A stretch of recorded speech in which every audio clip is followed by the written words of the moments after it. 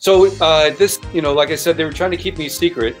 And so this was all footage that was in the making of documentary that was cut. And here you can see in the foreground Nancy Vasta and Sonny Berman in the yellow shirt of the Berman brothers. His brother produced all the Star Trek Next Generation, all the Star Trek offshoots, makeup family legends. Really lovely people. In the background there, the redheaded guy is Mike Mills, who was the foreman on Beetlejuice. I think that's Kenny Myers, whose back is to us, or Marvin Westmore. There's Lea. You can see Lea in the next chair over. So it took us, if I wanted to be on, my call was to be on set by 9 a.m. I'd have to be in the makeup chair probably by 4 a.m.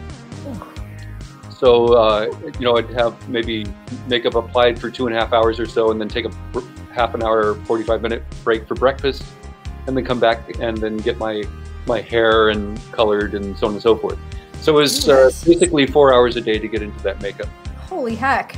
And what about the process of removing it? Was that a quicker process, I would hope? It was a quicker process, only took an hour. It's still a fairly long process. Okay, so how many pieces were applied? I'm seeing a chin prosthetic, it's looking like. Yeah, you can see the chin, the neck, the skull cap.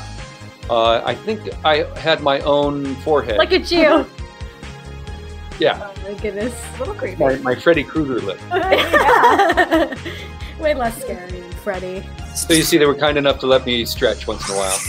Here's Mike Hill touching me up for Young George.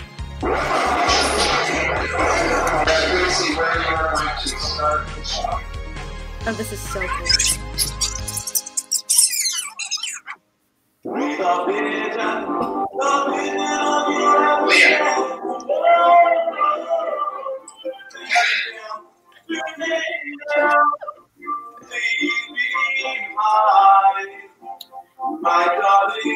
Yeah, I felt sorry for Lea having to kiss the mat.